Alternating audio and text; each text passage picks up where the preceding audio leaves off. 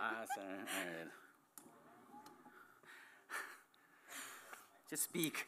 Hi, everyone. Yeah. Hola a todos, bienvenidos. Thank you so much for coming out to the Central Library today. My name is Celia Avila de Santiago, and I'm the Senior Librarian with the Exploration and Creativity Department. And I'm Kevin Awakuni, also a librarian here in the Exploration and Creativity Department, and we're here to welcome you to this afternoon's LA Made program, Taco Day at the Library. So before we begin, we'd like to take a moment to thank the National Endowment for Humanities, our Library Foundation, and our behind-the-scenes staff for helping bring the LA Made programs to you. LA Made focuses on the diverse landscape of Los Angeles, highlighting the immense artistic and performance talent that has developed in the course of the city's eclectic history. If you would like to see more of our amazing programs, please visit our online calendar at lapl.org/events. And for our LA Made program specifically, please visit lapl.org/LAMade. We'd also like to take this opportunity to recognize and acknowledge the first people of this land, honor their elders past and present, as well as their descendants who are citizens of these nations. For more information on which territory you may reside on, check out native-land.ca. Just a couple of other housekeeping tips before we begin. Please silence your electronic devices so as to not distract our speakers. Take a moment to notice the locations of the emergency exits when they're just in case. If you parked in the garage underneath the library today, you can get your parking ticket validated at the information desk in the lobby, and parking will only be $1 as long as you parked after 1 and leave before 5. And please no eating or drinking in the auditorium unless it's bottled water, and the bathrooms are down the hallway. And now for today's amazing program, LA Made presents Taco Day at the Library. The Los Angeles Public Library, in collaboration with Javier Cabral of L.A. Taco, is proud to present Taco Day at the Library, an afternoon of taco talk as 3 amazing taqueros discuss the challenges of running a restaurant in today's economy, how to create food that stands out from the crowd, and what the future of tacos might look like in our spine city and beyond. Chef Chuy Cervantes helped open Damian and Ditroit in 2020 and has been the chef de cuisine ever since, leading his team to win their first ever Best in Show trophy at Taco Madness 2024. His cooking is inspired by what he craves, but his seafood tlayuda It's not my word. is one of the most desired dishes in the Arts District, made with queso fresco, thinly shaved zucchini, and blue shrimp. Chef Fátima Juárez was born in Mexico City, raised in Oaxaca, and arrived in Los Angeles in 2016, where she worked with Chef Gilberto Centina of Chichen Itza and Whole Box fame. In 2023 to 2024, she and her husband started Komal, which produces masa made from indigenous Mexican corn sourced directly from farmers. Her shop at Mercado La Paloma is complex, is primed to be a game changer in LA Taco's life. Chef Victor Villa is the owner of Villa's Tacos in Highland Park and now also Grand Central Market. He is the only 3-time champion of LA Taco's Taco Madness tournament. From a humble stand on Figueroa Street to one of the only taquerias that is known to have a line to eat, Victor Villa's journey is the stuff of taquero legends. And today's program will be moderated by Javier Cabral. He is the editor-in-chief of LA Taco, a James Beard Award-winning, member-supported publication that covers city news, cultural criticism, investigative journalism, food guides, and all things taco. His writing has been featured in over a dozen publications, including Food and Wine, Lucky Peach, The Washington Post, Bon Appetit, Imbibe, and Razor Cake. Let's give a hand to our guests now.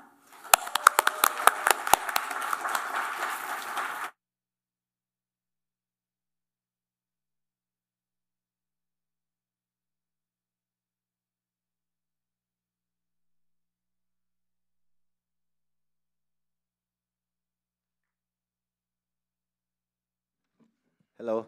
Thank you guys for being here. Hey, everyone. Wow. Thank you, everyone, for being here. This is, I know how sacred Sunday afternoons are, so I appreciate everyone coming down to beautiful downtown LA and to the LA Central Library to hear us, nerd out on tacos, which is, a little bit of a biased opinion, but I think it's the best food in the universe, and it's also the official dish of Los Angeles. So we're here today to celebrate LA's taco life. If you're not familiar with that term, it was coined by LA Taco, which is an independent publication, member-supported, that I am the editor of. It summarizes our street philosophy towards experiencing LA and its vast communities inspired by the dish that unifies everybody in the city. No matter where you are from and how much the city changes, the one constant will always be tacos. And more importantly, the desire to know where to find the best ones for residents and visitors alike. Like I said, and it doesn't matter how much money you make. People still, if you're having tacos at night in the middle of like somewhere in LA, everyone goes there. They all want to find like the best tacos. Also, tacos are also the food of immigrants, which have shaped our city and our food culture. LA was started, as we all know, here in downtown LA as Nuestra Señora de la Reina de los Ángeles de Porciúncula, and tacos have been in LA since then, when this was still part of Mexico. Do not let anyone tell you that LA does not have the best tacos in the country. As me and my fine colleagues here will exemplify and tell you once you try their tacos, which there are tacos after this, taco and agua fresca. But for some history bits, because we all eat tacos and we all know how delicious they are, but I don't know how many of you know the history of tacos. So the top theory on how the name taco came to be was pitched by a Professor Jeffrey L. Pilcher at the University of Minnesota, who's a published author and writes both academic and just consumer books. And he suspects that the taco comes from the Mexican silver miners in northern Mexico, which likely first invented the word because that was how they used to refer to dynamite. Back then, dynamite was wrapped with gunpowder and a paper. So a taco, which was mobile and portable, looked like a taco, like a dynamite stick. So whenever the miners in northern Mexico would explode rock or mines looking for silver, they would yell out taco, and also because you yell out taco. But I have a new theory that I'm actually unveiling here for the first time that I bounce around with some of my mentors, and they actually think is viable too. So this theory by Pilcher was it's an 18th century way post colonization. However, I was just in Basque Country in San Sebastian, and I am almost passed out when I saw a street vendor, a taquero there or taqueras doing there with these items that look like tacos, and they call them talos. And instead of nixtamalizing corn, they just blended the corn powder with hot water, which made it chewy and mochi-like, but it wasn't nixtamalized. And they were putting a piece of chorizo on there, and these talos go back to 1520, which is approximately 1 year after the Spanish came to Mexico. So this is another theory that I'm throwing out there today, and I'm calling it the talo theory. Yeah, who knows? But now the questions. So we'll go one by one. We'll start with Fatima. A taco is a personal dish, right? It's we all love tacos. We have memories. We all probably cried over tacos. We all grew up eating different ones as the baseline. What is a taco for you? The taco is very important for me. Hi. Y si quieres en español también, se vale. Yeah. I can translate. I'm practicing my English. So my name is Fatima. Thank you for coming. Thank you for inviting. But the taco for me is very important because I'm from Mexico City and Oaxaca. And the taco is the plate, the best plate for Mexico. El taco para mí es todo lo que implica mi familia, porque de ahí viene la importancia y el cual a mí, pues yo soy muy taquera, soy muy garnachera. Garnachera in Mexico City is a term used to describe anything when you're walking around there and you smell all like the tortillas and the things that are fried in oil. Yeah. Garnachas, it's a street food. A taco is part of a garnacha term.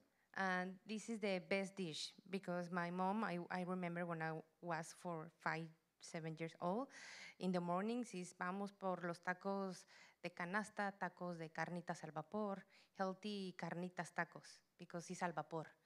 But it's very important for me because I remember my grandma, my family. This is I love the tacos, I love the garnachas, and is all of it for my culture, for Mexico. So a taco al vapor, a taco de canasta and a taco de carnitas, but a healthy one. Yes. Which there's actually a book out there called like the Taco Diet, and talks about how people have lost weight eating just tacos. Because if you think about it, the taco is the perfect food. if you only eat tacos, you know, I mean, of course, in a moderated amount, it's not as bad as other staple foods out there. Now, Vic, you know, what is that taco to you? Like, you know, when you're thinking about just nostalgia and just like, what's the first taco? Like, when you think of a taco, what's taco to you?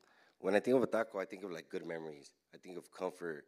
I think of a great time. And, you know, I've never eaten a taco and I was sad. Like a taco brings happiness and it brings joy and it brings love. It brings communities together. So there's different types of tacos, and it's nice when you get some visitors coming and you show them your favorite puesto or taqueria. It's such a beautiful thing, and it's so simple, or it could be complex. But there's so much different. To me, it's like memories in a taco. It brings the best memories that I have, and I love being a taquero. I love sharing my food with the world. Like you were talking about a diet, I actually have an employee. His name is Chris. He didn't always start off as an employee. He was, I played football with him in high school, but I opened up and he would come visit me, and then he would come every single day. There was a while Chris didn't miss not one like pop-up, and then he would tell me too, like, Vic, you're my good friend, and I really love you, but if your tacos weren't that good, I wouldn't be coming.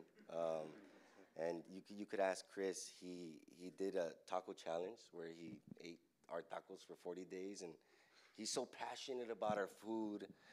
He'll tell any person on the street, "Oh, you gotta try this." He's like one of the most passionate people that I've met about our food, more than me probably, and I'm kind of out there too. But it's something that just brings people together. And Chris is like, if you talk to him, you feel the love that he has in his heart and that he has for our tacos. And he loves tacos. Like he takes pride in telling everyone that he's tried tacos over here and over there. But what is that taco to you? Like when you were young, like what's like the first taco that you kind of comes to, like what, chorizo, asada?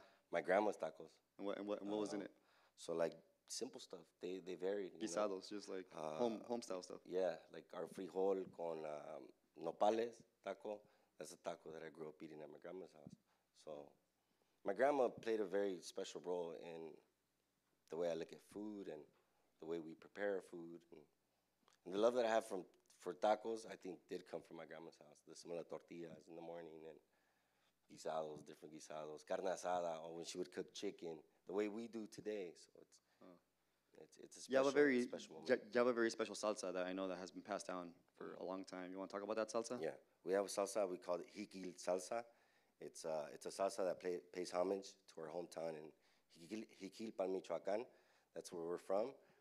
My grandpa was the one who made that salsa, and he showed my dad, and my dad's the one who showed me that salsa.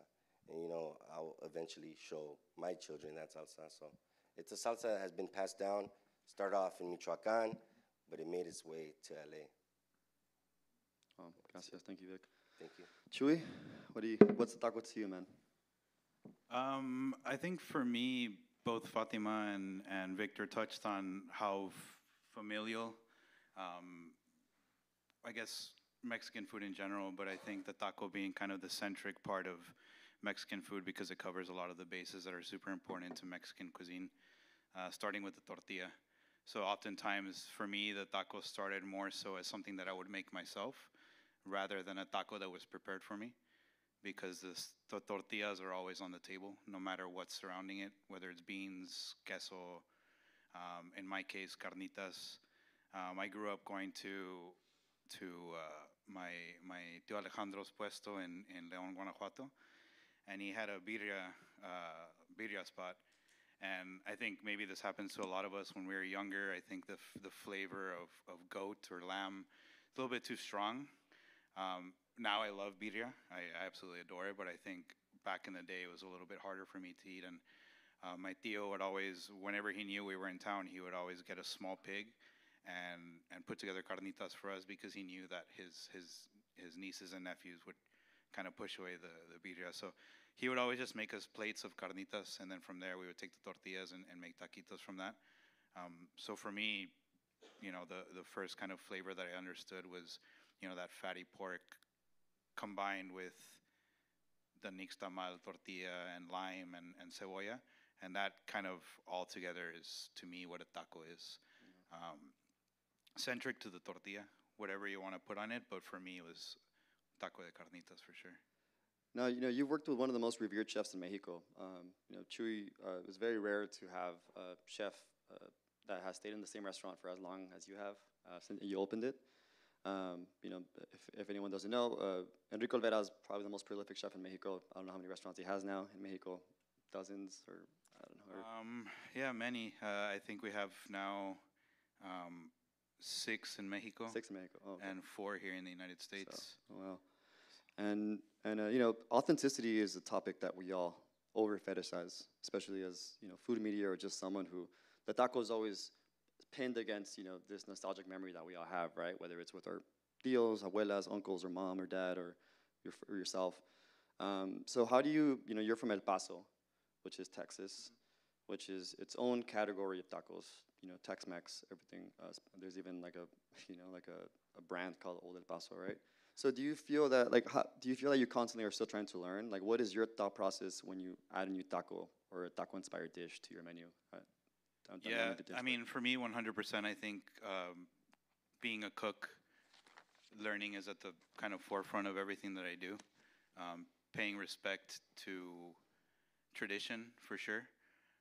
Especially for me, being from El Paso, Texas, my parents came from Mexico, and I have a ton of respect for, one, obviously Mexican culture, but my parents and how hard they had to work to get to this point and get me to this point. So for me, it's a huge thing to really do my research, to taste, to hopefully travel if I get the opportunity, if I'm working on certain ideas, and really from there, keep things classic. I love classics. I don't like to really, excuse my language, but fuck around too much when it comes to that kind of stuff. I am American, and I'm very well aware of that, but all of my upbringing and all of my culture and everything that I know is Mexican. So for me, my American-ness really wants me to be super respectful of everything that comes from Mexico, be it the ingredients, be it the recipes that I learn, be it the people that I work with, because that's where I'm learning from. I'm not coming up with this stuff in my head. I'm doing a ton of research, and for me, it's just always finding the best ways to express that while being, respectful. If any of you have ever dined at Damian or at Ditroit, I don't think there's anything that's new or mind-blowing or anything like that, but hopefully it's just well done and tasteful. And hopefully you can see that there is, research and respect there. I think that's at the forefront for me, definitely. Wow. Vic, you're the champion. You're the only 3-time champion of LA Taco. Your taco only exists in LA. What do you say to people that try to bring you down? Some of you may have seen or heard, this week we're on the heels of what some people are calling a taco civil war here in LA. Vic was dragged into it by someone who was trying to drag him down to hell. I spoke up, but I saw even someone made a meme that was like that Facebook, mark yourself safe. Someone said, mark yourself safe from LA Taco Wars. We're all passionate here. You 3 kill each other every day to vend tacos, to make all of us happy with your tacos. But Vic, your taco represents Highland Park, Northeast LA. I'm a big supporter. I'm a believer that history, we're all witnessing history in our daily lives and the evolution of tacos. Your taco is the evolution of a taco. What do you have to say to people that try to bring you down or that it's not authentic? Your tacos, if y'all don't follow Villa's Tacos on Instagram, he has lines. He's one of the few taqueros in LA that has lines almost every day. But what do you have to say, Vic? Well, I mean, to that situation, those people, it comes with the territory. I just focus on how I could be better. Better today than I was yesterday, better tomorrow than I am today. I share that with myself. I share that with my team every day. So people are always going to try to knock you down. When I was younger, so I grew up in LA. This is my home. This is where I call home. I can name almost every street. I know it's a beautiful thing. But I grew up throwing parties, and attract haters, quote unquote, because they were pretty cool. Then I switched the energy to opening my own business and starting Villas Tacos. And the way that I did it is all the nostalgic memories of the best memories I had with, you know, the asada at the park on Easter, or my grandma's freshly made tortillas in the morning, to my dad's salsas, you know, the one that we spoke about, our parties that we would get together. And I also want to do something that was a little different. Like my man says, you know, pay respect to everything that comes from Mexico. The taco came from Mexico. And I'm using, you know, I decided to throw a little bit of cotija. You know, maybe I was walking with the cotija and it slipped and it ended up on my taco. And people flipped out on that. When you do that, it's like, oh, what are you doing? That's not a taco. You know, first time my tío Joaquin tried our food or saw our food, he's like, that's not a taco, cabron. That's what he told me. And now he doesn't stop talking about it to all his golfer friends. And I know he continues talking about it because they continue coming. I see there's like some golfers coming. Oh, your tío Joaquin. So the haters, they're always gonna come. You know, I just focus on myself. I focus on the people that come and eat our food. You know, people line up for our food like crazy for our food, and it's such a blessing. So I focus on that. I focus on the positivity and the people that are coming to visit our restaurant, the people that say they love our food. It's like, it's not an online poll that we won 3 years. Like we've done so much more than that. And I think my favorite thing is being the people's favorite taco or one of their favorite tacos. And on the Michelin Guide, you know, that's the thing. It's like, and that, all that's cool. Like that's cool. Being on a Michelin, like LA Times 101 list, all that stuff is cool. But what I think is even better is the people that actually come, wait, and like sometimes people come one day and they're back the next day, and that happens pretty often. Like now for your taco, like, you know, so, you know, our director of partnerships at LA Taco Memo wrote a full feature on you. He called it, in his words, the 7-layer taco. So you said that maybe you tripped into an asapcotilla, but like, can you talk about like how you came up with your, you know, your viral taco, your monstrosity of a taco that just gets people so hyped up and so. The best way to put it is like, if I were to be, I kind of trapped myself in my own mind, but my mind was a Mexican market, a carniceria with every cut. You know, every nixtamal right there, like every color of corn, every variety of cheese, and I came up with this taco that was a little different. It's not too different, but it is different. When you see it, you put 100 tacos next to each other, and probably the one that stands out, and you could tell where that one came from is our taco. So I trapped myself in my mind. Our guacamole had to be done with freshly squeezed lime juice. You know, everything had to be done the right way. So I focus on every aspect of it. I think we have one of the best corn for our blue corn tortillas. I think we have one of the best cuts for our carne asada. Just bring the best individual ingredient together for a symphony of flavors that El Dragon named the 7-layer taco of your dreams. And when he did that, we were in the backyard of my grandma's house. But before that, we would push the grill to the corner. And, you know, we started off really from the bottom. It was such a struggle. I remember. To be where we are Figueroa, today. New York, yeah, putting in right there in the. And, you know, that's hard. A lot of people, they don't overcome that. But I always knew as long as there's some people coming and they're raving about our food, then I'm going to keep on going. And that's the beautiful thing about tacos in LA. I think that, you know, there's a taco for every occasion in life. The good thing, like the beautiful thing is that we're a county of 10 million people, and like, you know, el sol sale para todos, the sun shines for everyone, and there's a time and place for Vic's tacos, and there's a time and place for Chuy's taco. You know, the most important thing that I try to tell people is like, chill out, dude, it's just food. The best food. That's why they get so like passionate. People, you know, we take ourselves so damn seriously here in LA, where everyone's trying to make it. You know, everyone when they meet you, they size you up, right? That's a very LA thing. But like, you know, like, yeah, it's just food. Who's to say that like 100 years from now in the panel, when the Mark Taper Forum is still standing here, you know, like in a couple generations, and they're going to be talking about Vic's taco as the foundational taco of the LA evolution of a Northeast LA taco, of a Highland Park taco. Like that stuff is a very real possibility. Now, Fatima, you know, I was so excited that you said yes to my panel. Fatima is a new mom. She just had her kid like 5 weeks ago. I was very nervous to ask you because you know, but thank you so much for being here. You really are, I would say, the future of tacos in LA. Fatima worked with Chuy at Damian.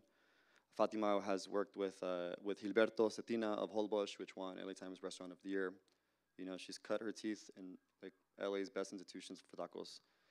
And frankly, sin maíz no hay país. Without corn, there's no Mexico. Without corn, there's no taco. Corn is more important than the taco itself sometimes, if you're talking about it politically and flavor, texture-wise. Now, can y'all believe that LA has no modern molino? You know, we all have molinos, like, and when I say molino, I mean like a tortilleria. There's so many tortillerias all over East LA, Boyle Heights, West LA, Cypress Park.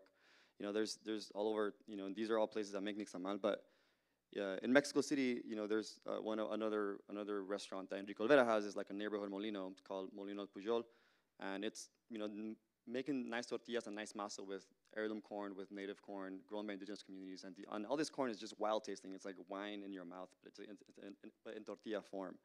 And even New York has freaking neighborhood molinos, like modern molinos. And how did LA never have them? Now, Fatima is about to open her restaurant, her molino, next to Gilberto in Holbox, and it's called Komal, L.A. And she really is the future and holds the secret to the next wave of taco literacy in LA. But like, ¿por qué crees que no han abierto aquí un molino todavía? Like, why do you think it took so long for you to, for anyone to open up? And because, for example, in Mexico, specifically in Mexico City, the people we eating the white corn and blue corn, and that's it. And the other state of Mexico, we have a lot of diversity for corns, a lot of colors, a lot of flavors. And here in LA, I think the people know, no sabe, I don't know. The people know what is the diversity from Mexico, for the specifically for the corn, because the corn is the base for the Mexican food. This is the base. And I don't know exactly why is the reason, because I think is because we don't see more like just different corns, 3 colors, because in Ditroit, they use the blue corn, white corn, yellow corn. And here in LA, is no more colors like this. And the people, when the people saw the tortilla, the different colors, they told me, what is the color, or what color do you put? Is nature color? Is healthy for us? And the people knows what is important, what is the biodiversity in Mexico. And this is the reason, because my partner, my husband, Conrad, and me, we opened this project because the people we need see the diversity for different flavors, different forms, different races, diversity, and the corn. And we use the corn for tacos, we use the corn for gorditas, we use the corn use the corn from desserts. And specifically, the tuxpeño is the red corn, and the flavor is total different. Do you saw the masa, the final product, and the smell is like a chocolate. And this is very important. This is all culture from Mexico. And the people need this information. The people knows what is the flavor. The people knows where necesitamos saber de dónde viene nuestra comida, de dónde viene toda esta diversidad de maíces.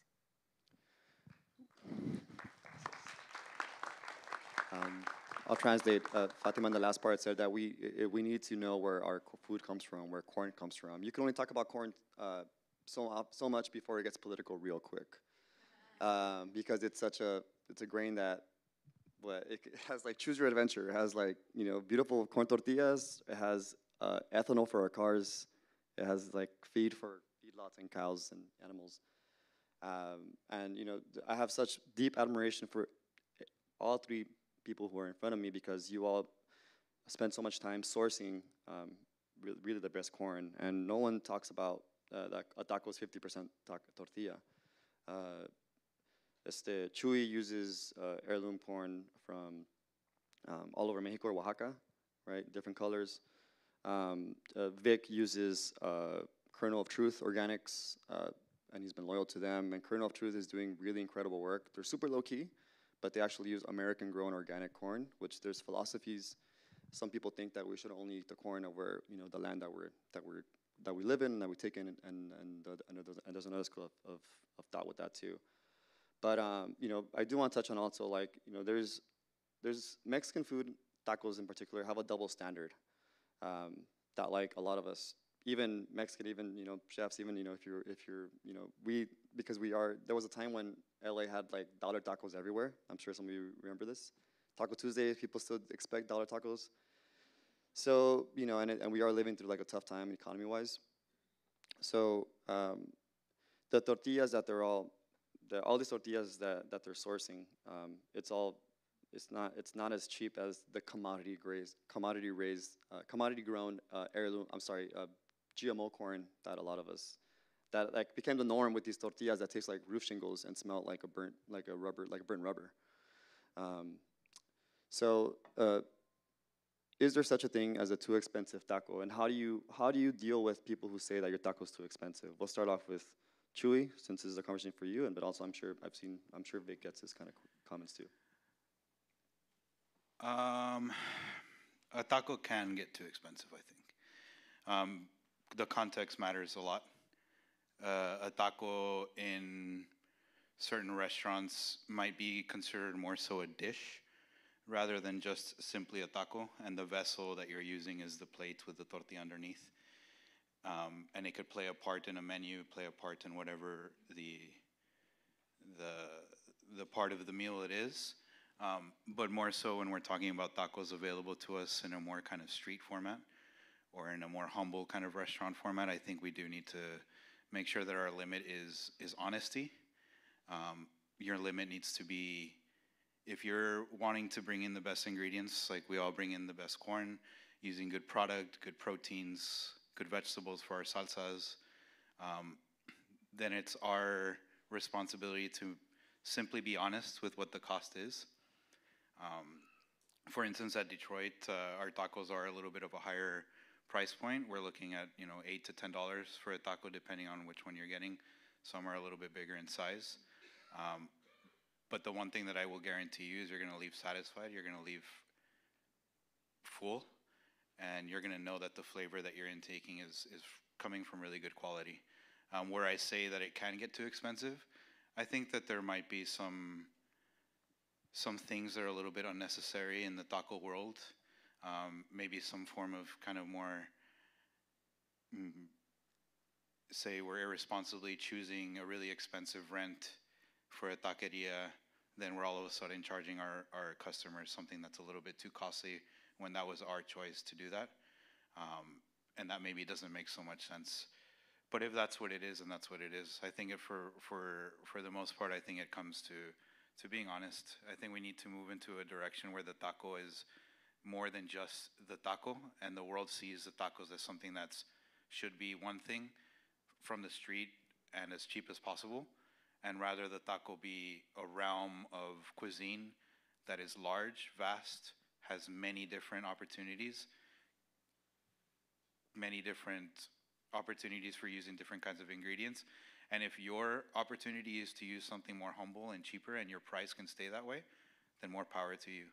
But if you do have, higher overhead, you do have reasons for your taco to be more expensive, then it needs to be more expensive. And like I said, I think for us, it's a matter of being transparent and honest, for sure. Thank you, Chuy. Vic, how do you deal with, Like Chuy said about being transparent. We're transparent about what we use. We use kernel of truth. We use a certain type of cheese that we haven't really steered from because it remains the best cheese that I've tried. So we use that one. Quality is our top concern. So sometimes it's gonna be a little more pricey than a street stand because I was a taquero that was on the street, and when I did that, I didn't have the overhead that I have now. So that's another thing that people don't really realize. You could go right there and eat a taco. It'll be $3, but now you have a restaurant. It's gonna be $3.50.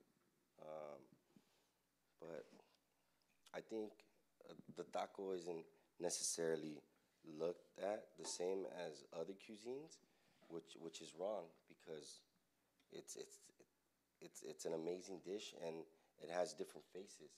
Like your tacos are amazing, dude. They look beautiful. They taste amazing, and they're worth every penny.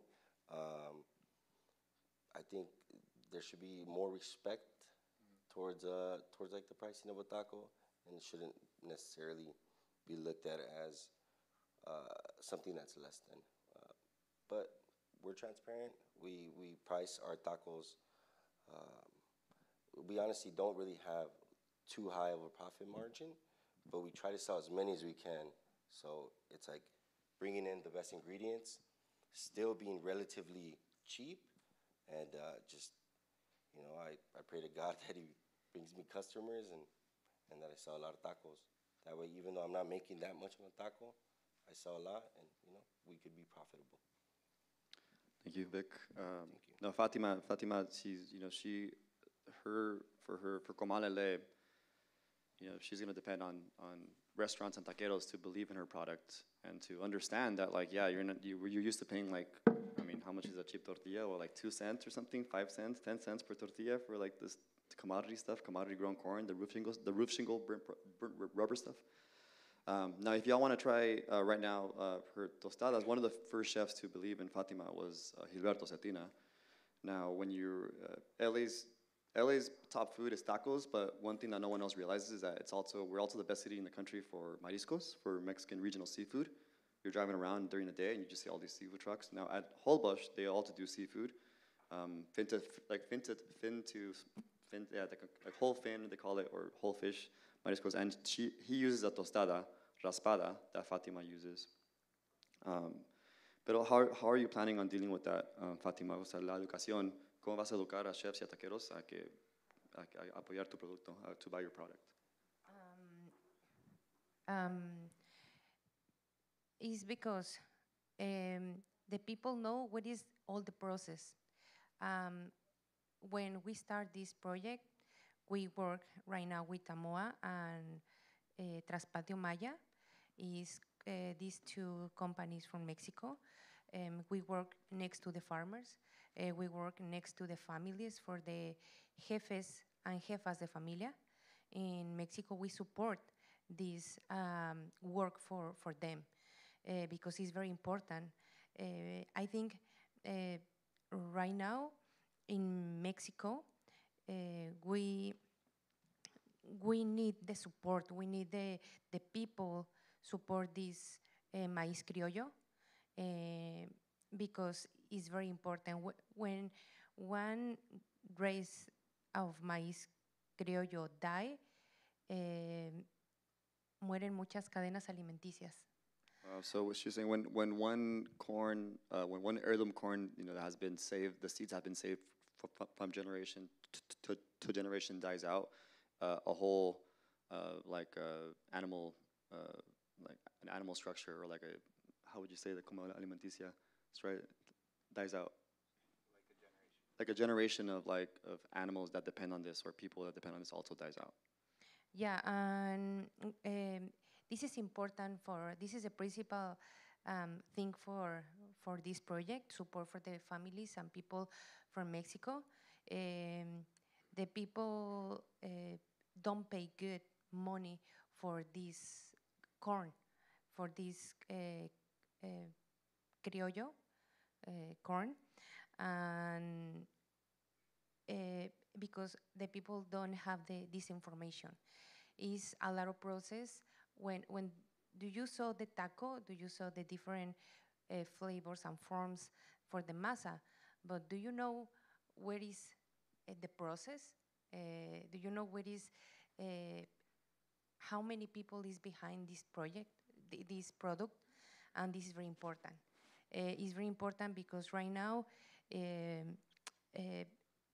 a lot of corns with GMO, and is bad for all of us. The people know no sabe qué es lo que comemos, and this is important. And Komal support these families. We work with these two companies from Mexico. We work with the chiles too for the families. We pay good for the families because it's very important. Because I'm saying this is in Spanish. Sorry. The people, los hijos de los farmers, they going to Canada and here for la pizca, and porque en México no les pagan bien por el país, por el maíz. Y es lamentable porque esto se pasa de generación en generación, los maíces criollos. Los maíces criollos están perdiendo en México porque ya no hay hijos que quieran trabajar el suelo, porque no se les paga justo, porque no se les paga lo suficiente. Y necesitamos, we need to support these families. We need this corn, this criollo corn for the taco. And this is very important in Komal. Is the old biodiversity. We have in Mexico 69 races and a lot of variedades de maíces. Komal right now, we work with 15, 17 races from Mexico, Yucatan, State of Mexico, Oaxaca, Tlaxcala, Veracruz, and more. And this is very important. The communication for the people eat the taco, eat the tela, the tlayuda. And this is the communication, the Komal too, for the old people. Wow. So she was saying that there's, in Mexico, where there's 69 different strains of corn right now documented. And at Komal, when is it going to open? Just to, I mean, if everything goes well? Yeah, we open the last week of August, and it's a molino tortilleria. And the same, we use this product for own food. And we use these all different corns, and yes. Wow, so she was saying that right now in Mexico, unfortunately, there's a lot of children or newer generations that aren't continuing the traditions of raising of growing these heirloom varieties that have been saved, that the corn seeds have been saved from generation to generation because we all got used to paying such cheap prices for it. And it's really unfortunate because, as we all know, the health of this planet and ourselves and everything, the secret really is like biodiversity and keeping everything diverse. So that's her mission at Komal when she opens at Mercado La Paloma complex in the end of August, is to bring some of that conversation, narrative, and honesty and traditions. She's working with 17 varieties right now, and she hopes to work with more. There's a lot of parallels in this conversation with other industries that we all probably love. Agave, mezcal. Same difference. A lot of us want really cheap mezcal, and this all trickles down to these indigenous communities that a lot of them are living in very poverty conditions. So, yeah, get rid of the double standard that we all have in our heads. Because we all go to like Italian restaurants or like Japanese restaurants, omakasas or whatever, and we don't really think, oh, it's like $100, right? with, I think that same tradition, I call them date night tacos. Let's call it a date night, and spend some, invest in the evolution of the taco, which we're blessed with having these three individuals that are continuing that conversation, and thank you so much. Now the last question, let's end it on an easy, nice note. Aside from your tacos in LA, what is your favorite taco? Okay, that you can eat, in LA that you can go eat. Yeah, and you can't repeat the answer, so. My favorite taco Your in LA. favorite taco in LA? Oh, yeah, I have one. It's in the Jefferson on the South Central. the tacos, I don't remember exactly the name, but it's in the Jefferson, and Central is the taco de pastor. Nunca había probado unos tacos como de pastor como estos en Los Ángeles. So they from Oaxaca, but they have a lot of different tacos. But this taco al pastor is exactly when I remember my Mexico City. Yes.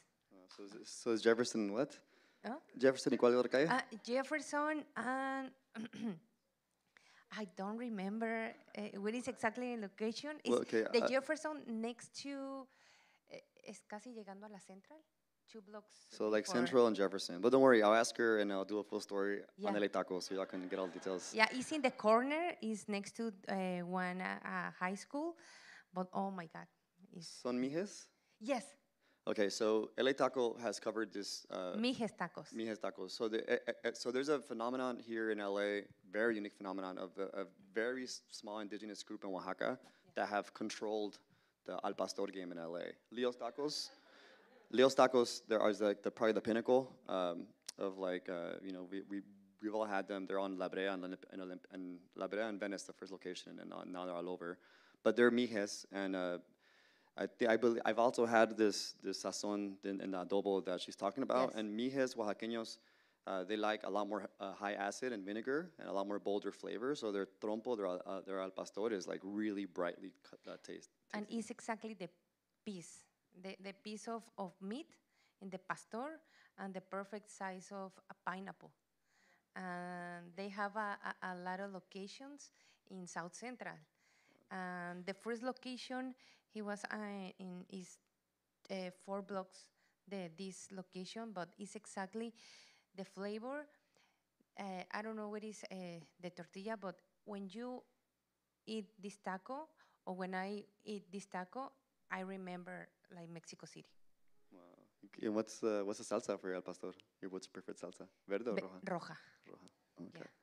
But yeah, we've covered this. If you Google Al Pastor Oaxaca Indigenous Communities LA Taco, you'll find a story written by Odilia Romero, who's an indigenous activist, because that's what we do at LA Taco. We let people do their own stories and their voices, not just keep it to ourselves. Okay, now Vic, what's your favorite taco aside from your taco? I like a taco on the show. So, and he's one of my really good friends. So, Wait, who? Which one? I love tacos in the show, and this taquero, he's one of my good friends. So I do want to shout out Tacos Don Cuco. Oh, Don I Cuco. like going there. He makes you feel warm and welcome. It's kind of like my stand. And he does a salsa volador. Yeah. It's cool. I really like going there. Okay, so that's Tacos Don Cuco. LA Tacos also covered this. They're in East LA on Federally and Whittier. They do Tijuana-style tacos. They're one of the first, meaning, handmade con tortilla, thick smear of guacamole that's not watered down. And like I said, taco in a show, because you go there and the taquero, they're like, they're craftsmen. They're the entertainment. They throw the salsa in the air and they catch it. So that's Tacos Don Cuco, who they're very, very delicious as well. They also, on weekend mornings, they make a birria de lengua too, like tongue birria. That's pretty amazing. Thank you, Vic. Chuy? I think for me, it kind of depends on the mood I'm in, but I'm going to shout out 2 spots. La Carreta, definitely just a little bit more traditional, if you will. And then if you ever can catch the homie, I know Javier likes them a lot too. The flautas from Los Dorados are super good too. I think those are like, if you can catch that, those are some of the best ones for sure. Got it, yeah. Also stories on Lake Taco, both of those. Los Dorados, interesting fun fact about him, he actually married into the King Taco family. And I don't know if y'all know, but there's a controversy with King Taco because they charge per salsa container there because it's so good and it's such a closely regarded secret, the salsa. But he also has that salsa and he pours it on his stuff, on his flautas. He's in El Sereno, Los Dorados, L.A. Makes really good ones. And then the other one was La Carreta, which has a stand in Whittier. I'm sorry, they opened up their restaurant in Whittier. And then they also have their food truck on just north of 91 in North Long Beach on 69th and I forgot what street, but yeah, just look it up. That was La Carreta. But cool, so Sinaloa style, Tijuana style, and Oaxaqueño adobo al pastor style. We live in such a beautiful city of tacos, and just please appreciate it. Stop, if you're hungry, if you smell it, if it smells good, stop and try it. The chances are that it's gonna be incredible, and chances are that it's gonna be better than anything else in the rest of the country, because we have such a high bar here. But thank you all so much for coming. I think do we have questions? Do we have time for questions, or should we just talk about it? Yeah, we'll take them outside. Okay, we'll take them outside. Cool, well, thank you so much, everyone, for coming. I believe there's some final words. Thank you guys, thank you. All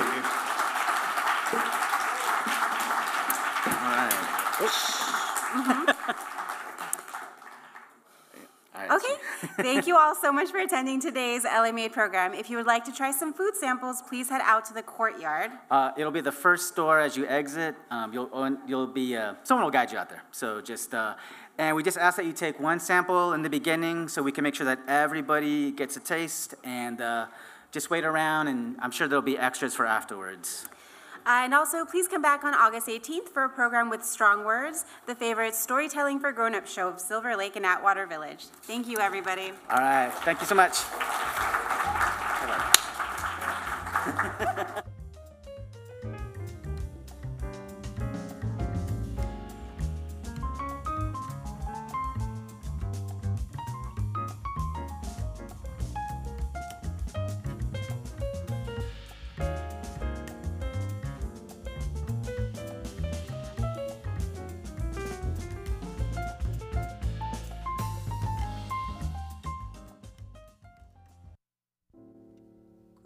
Nights of quiet stars, quiet chords from my guitar, quiet.